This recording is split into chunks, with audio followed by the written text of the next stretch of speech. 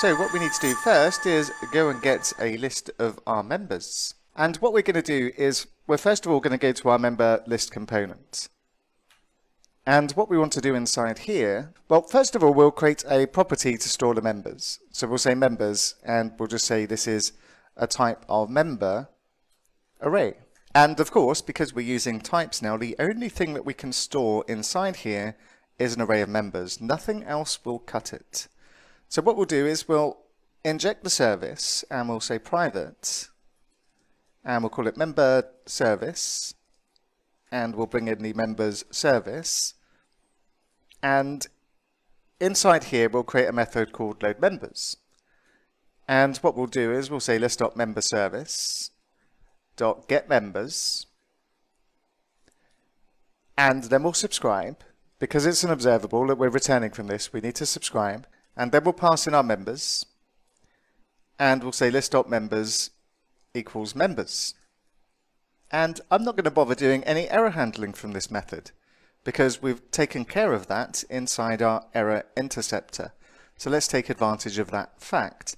And what we'll do on the initialization is we'll just load up our members.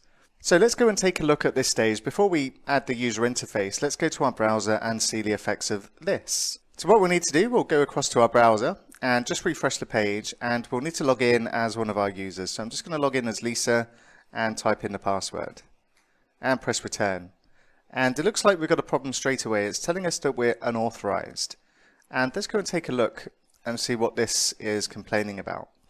So in our server, we've got the 401 unauthorized, of course. We've been notified about this problem. And we're not logging out the error in this case. So let's go and take a look at the network tab and refresh the page. So we go into our users, and this time it worked, and we're getting a list of our users back. That's interesting. So I'm just going to clear the network tab. I'll go across to our messages and go back, and it works. And if I refresh the page, then I can only say that that was a blip in the matrix, because if I can't reproduce the error, then there's no error to resolve. But let's just try and log out again and repeat the behavior that I did before.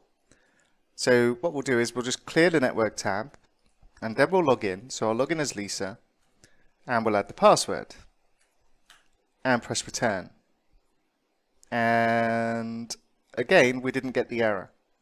Anyway, if you do see an error here, it's going to be a temporary thing, because what we're not doing at the moment is really dealing with sending up our tokens in an effective way. So if I refresh the page, it kind of works. We see the users. If I go to another component, clear the network tab, go back again, we still get the users. And I'm unable to repeat the behavior I saw before. So we'll accept this as working okay for the time being. And what we'll do is we'll go to our member list template, and what we want to do is display the list of users on the page itself. So what we'll do, we'll say div class of row, and then we'll say div.column of 2, which means each one of these users is going to take up 2 columns on the page, and Bootstrap uses a 12-column grid, so that means we'll have 6 users in a row, or at least we will do. For now, we're just going to display them in a paragraph tag, so they'll all be in a line. And what we'll do is we'll use the ng4, so we'll use a snippet and say a-ng4, and we'll say let member of members. And then inside the paragraph, we can use interpolation, and what we'll do, we'll just display the member.knownAs. But what we see inside here now is we see all of the IntelliSense and autocomplete opportunities we have inside here, thanks to TypeScript. So we can display a list of our member known as names, and if we go back to the browser, then we can see them inside there. And if I refresh the page, still works. If I go to another component, go back, still works.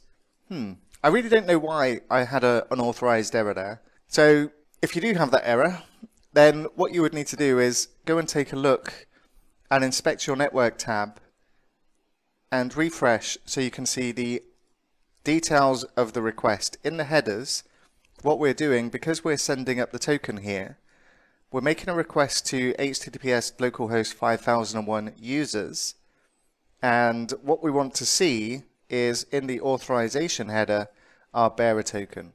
Now we're just fishing this out of local storage, so if you don't see something in there like this, then what you would want to do is go to your application and make sure you have that token inside there. Obviously spelling is important, etc. What I want to do though is go back to the member service, because we can't guarantee that we've always got this token, and I'm just going to add the optional chaining operator onto this, and I'm just going to refresh the page, make sure that hasn't broken anything, and we're good to go. We can still see all of our users, we don't have any errors in the console. So what we'll take a look at next is giving these a bit of style so that we can display them as cards on our page, and we'll take a look at that next.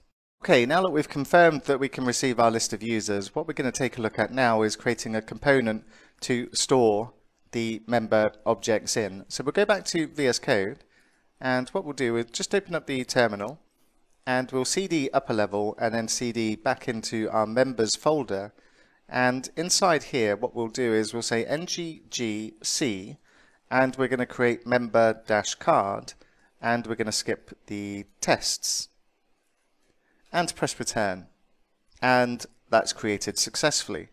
So I'll just clean up the tabs at the top, and what we want to do here is we want to go into our member card component itself, and I'll just open up the member list template once again, and the idea of what we're going to be doing here is for each one of these members we're going to be displaying this member card component inside, which means we're going to be passing one of the members, or each member is going to be passed into one of these member cards, and then we're going to be displaying these cards over there. So what we need inside this member card component is an input property, because we're going to be receiving this data from its parent, which is the member list component. So what we're going to do is we're going to add an input property, and we're going to call it member, which is going to be a type of member. And then what we'll do, we'll head over to the template, so we'll say member card component HTML, and inside here what we're going to use is a bootstrap class that's called a card, and we'll say div.card, and we'll give it some margin at the bottom of 4, so we'll say MB-4, and then inside here what we'll do, we'll give it a class that we're going to use to add a bit of styling shortly, so we're going to call this class card-image-wrapper, and inside here we're going to display the user's photo. So the source, what we'll do, we'll add the member.photo URL, and then we can add the alternate property, and we'll just say member.knownAs, and we'll give this some class, and this is going to be a bootstrap class, and we're going to say card-image-top. So the image is going to be at the top of the card that we're creating. Then below this div, we'll say div.card-body, and we'll give this some padding around it, and we'll say p-1 to add padding all around the card. And then inside here, we'll say h6, and give this a class of card-title, and we'll say text-center, and we'll give it some margin at the bottom of 1, and inside here we'll test out our icons, and we'll add an icon tag, and we'll give this a class equal to FA for font awesome, and we're going to say FA-user, and give it margin right of 2. And to the right of the icon, but still inside the h6 tag, we're going to say member.knownAs. And underneath the h6, we'll add another paragraph, and we'll give this a class, and say card-text, and text-muted, and text-center, and we're just going to add the member.city inside here.